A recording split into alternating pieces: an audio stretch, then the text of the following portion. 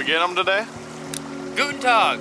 Oh, we're going to get them. We're gonna get them. What's up, MFers? This is the last hurrah, the last day, the last time, unfortunately, that I will be going out with Oliver on this trip, anyways, to the Northern Californias. We are back at Berryessa. Yesterday we had to take off because of wind, of course. Freaking wind. Today it's supposed to blow almost as hard, so hopefully it doesn't pick up too much. You can see we're in a pretty protected area and we're going to be making a semi-long run to get to the fish. This is it. This is the last stop on the PB tour for me to get my big old Mondo bass. And we also have some crappie located, some extremely large crappies you guys have seen the last few videos. Things are ridiculous. So we got something sneaky to catch the crappie on once we get there. And we're definitely going to be fishing for the crappie a little bit at least, because the big bass are in that same area every single year. My man Oliver's been telling us. So, Pretty good storyteller though, so who knows? He can't be trusted, basically. He's never caught a big fish in his life. That's a lie. He's caught, you said 40 some over 10 pounds? If you want to count. If you want to count. He said he last time he caught 11 pounder, he just dropped it on the deck and was pissed off that it wasn't bigger. So hopefully I catch one of those that makes him mad today. We will freaking see.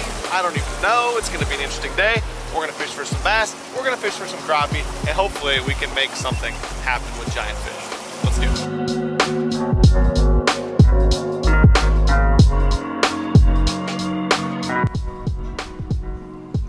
Okay, time to get started, guys. Like I said, it was real windy yesterday, so water's a little churned up when it pounds into mud banks like this. So going with a little bit less natural trout pattern. This is, what is this? The kokanee pattern, 210 Defiant. Up here it's a kokanee. Up here it's a kokanee. Where you're at, it's probably a gizzard shad. Yeah, it's a bluish purple gizzard shad pattern.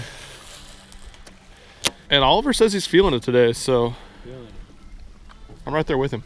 Gotta believe. You know, I almost wonder, I was gonna take my frog off, but if I could pull a big one out of them bushes to come eat it, because I mean, not like a 10 maybe, but that kind of stuff happens up here, maybe.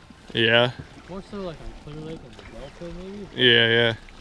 I could totally see it happening here. 55-degree water temp like that. 55? What was it? Almost 60. I think, right? It's not good.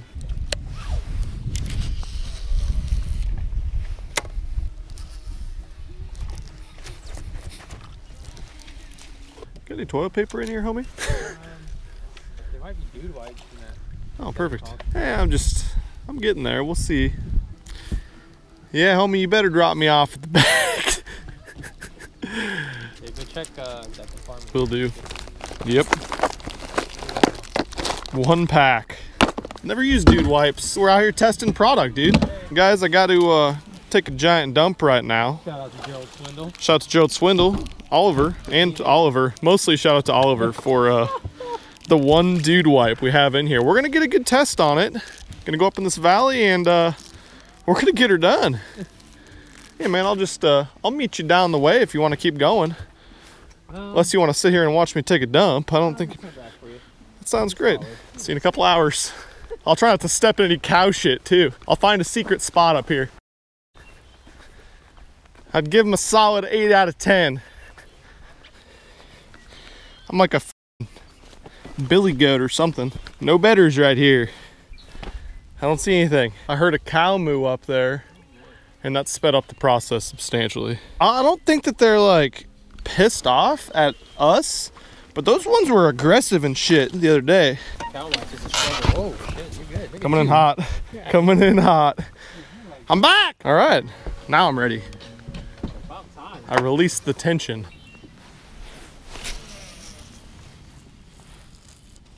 Run it.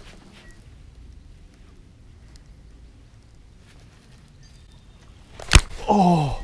You want stay focused. Stay focused. Get whacked. Yeah. You f***ed me up. My freaking heart just stopped, homie. Damn. Pick your bait. Hurry up and get it in there. A window of them being fired up. Where's my meal go?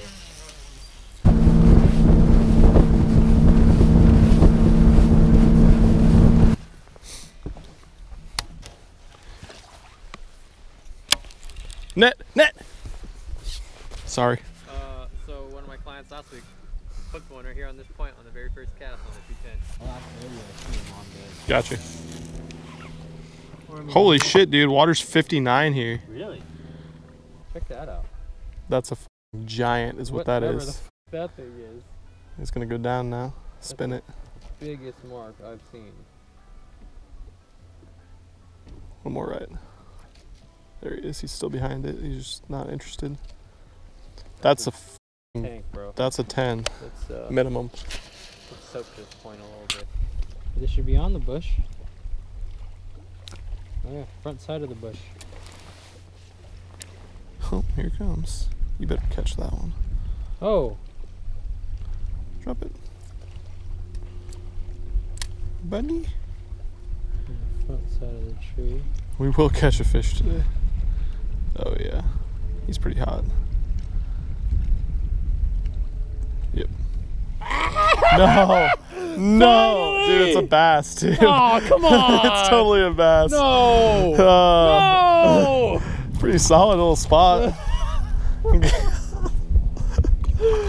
I guess that was cool. That was super neat. That was super cool. I suppose. That's not a bad spot either. Mm-mm. That was pretty rad, actually. I'm gonna go get my bait now and cry a little. Yeah, look at that. That's cool. Watch him on the backside of that bush. That's one that would not have been caught without that shit. Nope. That kind of shit's harder to shoot, man. I'm sorry. That's some cool shit.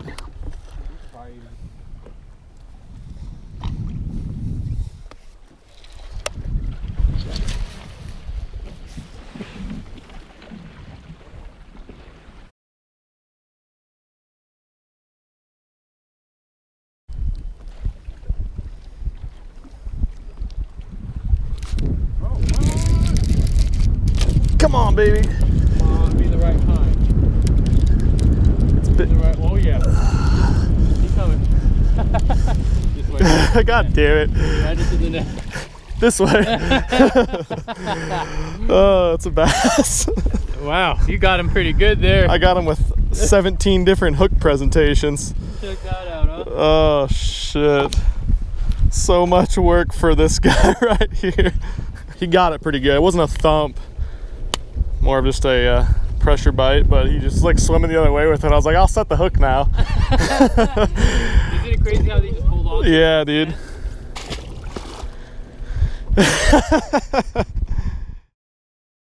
Well, guys, welcome back to Nebraska. Unfortunately, that's it. That's the end of the PB tour. Obviously, without my new PB. So let's talk about that a little bit. Let's talk about the trip, kind of some of my thoughts about it. And then I also have I have the two most successful rigs I want to show you guys that we caught fish on that are a little bit different, I think, than what traditionally I throw and maybe a lot of people throw, and some stuff Oliver shared with me that'll help you guys catch some more fish on those, since that's what we all want to do, right? So anyways, first off, let's get into my sentiments about the trip a little bit. So I went out there, obviously, like I told you guys, wanted to catch my biggest largemouth bass of my life, or smallmouth. There is smallmouth and spotted bass bigger than my 8-pound, 10-ounce largemouth bass. So goal was to catch my biggest bass ever. So when I was planning this trip, I wanted to do something a little bit different. It seems like there's a million freaking videos on YouTube right now from down in Texas. I've been to Texas several times. I am fully confident in myself that I could at least have a sighting of an 8 to 10 pounder, if not bigger, if I went to Texas, because I had every time except once before. But I've always wanted to fish some of those Northern California reservoirs, and they were freaking beautiful, absolutely gorgeous. I was talking to Oliver. He said if you want to catch a giant, like a mega bass, this is where you need to come. And so I headed out there. Now, unfortunately, as he said, and as we found out really quick, everything is behind in Northern California right now. The climate's really not that much different right now than it is here in Nebraska, and so everything was just like days behind. Not weeks or months behind, like days behind, and we just happened to miss that bite window. We had some weird cold fronts blowing in. We had super strong winds for 3 of the days and really cold nighttime temperatures, so it didn't happen. I threw the big swim bait for probably 90% of the time or so throughout the trip. I was committed to it. I was going to throw it until I got a big bite. And luckily I did catch a couple fish on it, so that kind of kept me going. And I think more and more as I learn with this bait here in the Midwest and in Texas and places that are close for me to travel, I'm going to learn more to be able to take back there and hopefully catch a giant one. So a couple things I want to share as far as tackle go. Let's talk about the swim bait setup I was using. I didn't really go too in-depth about that, unfortunately to you guys, but I was super blown away. I'm trying to break stuff here. Blown away by this bait and this rod. This is the Milliken Fishing, the MF or swim bait rod. That's going to be out later this summer. Unfortunately, I don't have them out yet. Fished it with a 300 size Tranx, and this is 30-pound monofilament. That's what I threw the entire time. That's what Oliver had at his house. I spooled it up, and I really liked how it fished on that. Let's talk about the rod real quick. You know, when we're designing this series of rods, when I'm designing exactly the actions, the tapers, everything I want a nice balanced rod, I want a light rod, I want a strong, powerful rod, and most importantly, I think more than anything, is I want the right, proper actions for a variety of different techniques. So you can go buy a rod, and you're not just going to be able to use it for one thing. You're going to be able to use it very effectively for a lot of different techniques. So with that in mind, what I wanted with this swim bait rod here, which is it's classified as a 7.9 extra heavy.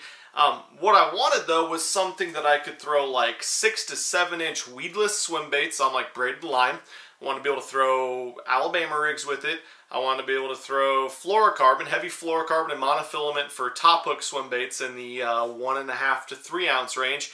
And I wanted to be able to flip and punch with this thing with braided line, which if you know on the market, there's not a whole lot of rods you can feel comfortable flipping with and feel comfortable throwing swim baits with, because it's usually 2 different types of tapers. So I got out there and I started throwing this thing, and I brought some of my bigger swim bait rods too, just in case it couldn't handle them. But this guy right here is the Defiant 210 swim bait. It weighs 4 ounces. The tip on this rod is excellent, and there's enough power throughout the blank that I was lobbing this guy all day, and this rod was plenty for it. The 2 fish that did get this bait all the way, I stuck, got them to the boat, no problem. Super jacked about that. Honestly, I think this rod's going to be able to handle like my Hinkle shad, my depths 250s, 5-6 ounce baits as well. This one's 4, handled it with ease. But it's got enough tip that I feel super confident that I can throw like my 7-inch slammers. I can flip and punch with it. I can throw A-rigs. That 7-inch slammer I think is only about 1.5 ounces bait, so I feel totally confident I can do that with this guy. So I'm very excited to have you guys be able to use this rod. Love this this full tapered grip right here as well. Real quick, talk about this swim bait, the Defiant swim bait. This is one that Oliver actually designed himself. It's an 8.25 inch, but it's a nice thin profile, which keeps it at that nice 4 ounce size. It's not clumsy in the water, it's not overbearing, it's not too hard to throw for a long period of time. Super jacked about that. Let's talk about the harness system, because that's what really sets this bait apart. As you guys can see, it has these 2 hooks. So it's got the main hook. This is a line through swim bait, by the way. So it's got the main hook that connects to the main line that goes through the nose. A lot of you guys were asking about this rigging. It's something that's unique. There's no other bait on the market that's like this one exactly. So you got the line through to this top jig hook right here, and then you got these little keepers right here, one on the bottom and one on the top that holds that guy on. And then you actually have this little barb that holds this back hook on. So the barb, see if you guys can see that up close, because I haven't seen any real information besides what Oliver's done on this bait for some reason. But that barb right there sticks down into this plastic, and so you can repeatedly do that a ton. I mean, I never got to the point where I couldn't stick it in there anymore. So then you got this big back trailer hook, which is awesome. So when that fish is on there, or when that fish bites, you have 2 nice medium wire hooks that aren't going to bend out, that you can crack them with. And they're going to get bit, and then it's a line through. So just like all line through swim baits, they can't use the leverage of that swim bait with like a fixed hook to throw that bait out of their mouth. And one more thing that's making this bait that quickly become like my favorite in the 8-inch size category. When this guy is rigged, and we'll put this pin in real quick so I can show you guys. So you tighten it up, you pull it through, and you stick it down just like so. Boom. But when this guy is rigged like it's supposed to be, just like that, you can fish this thing over grass, you can fish it. We're fishing it right through those bushes, casting over the bushes and powering it through the bush, and it wasn't hanging up. Like exposed hooks, and it was more weedless than like a jig or a Texas rig is all the times. Pretty incredible. But I'll link both these rigs and everything down below. Obviously you can't get the rods yet, unfortunately, but end of summer, Be very soon, MFers. And then let's talk about this other rig that was an excellent fish catcher that Oliver says he uses with a lot of his clients. You guys can use it at any fishery that you fish around. Basically, it's a Carolina rig with a 3 or 4 inches, a 4-inch Megabass Haze Dong shad. This is a 3/0 owner J hook. Length of leader, I mean, Oliver was tying a really, really long leader for it sometimes. This is about a 2.5-foot leader. I think anywhere from 2 to 5 feet you can get away with. Little tiny itty bitty swivel right here. This is a barrel weight. He was using like a little mojo weight, like a long 1-inch mojo, super long and narrow. 3/16 he says his favorite size, and then a couple feet of fluorocarbon right onto the main line of braid, 15-pound braid or whatever. And throw this deep, throw it shallow, throw it in bushes, throw it wherever. It was flat out getting more bites than anything else we threw. Anyways, if you guys like this video series, please go drop a thumbs up and comment down below if you want to see me throw more big swim baits, go after giant bass like this. Sometimes you get them, sometimes you strike out. This trip we got a couple. They weren't the right size we were after, but that's what keeps us coming back for more. I do have some exciting content coming from you guys. Tournament videos, local fishing's heating up. It's about to get really, really damn good. Thank you for watching this whole series and for watching this video. I seriously, genuinely appreciate your time, MFers. Catch you very soon. I'm out of here. Peace. I'm not sorry. I can't help this love like mine. I'm not sorry. I can't stop with a love like mine.